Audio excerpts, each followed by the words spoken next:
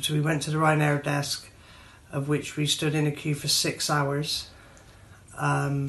People were crying, panicking. My sister back in England was trying to get us flights back home. There was nothing available with Ryanair at all.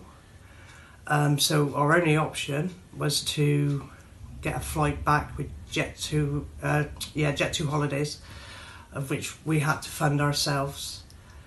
We were given 2 bottles of water and a voucher for £3.50, which anybody knows in an airport you cannot get a lot for £3.50. So after waiting 6 hours in the queue, my sister got to the queue and said, like, you know, what do we do? Well, we'll give her a hotel for the night.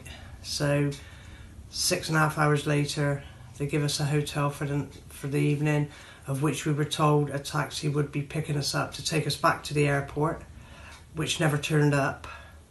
So we then had to fund, you know, we had to get our own money to get a taxi back to the airport to get our flight the following evening with Jet2.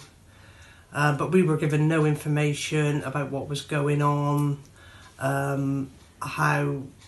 well, it was given nothing really, was we? No. The only flight we could get was to Birmingham as well. Yeah, so we had to then fund our own ways back from Birmingham to Newcastle,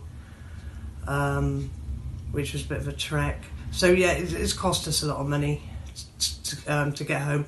We couldn't afford a hotel for another week, no way.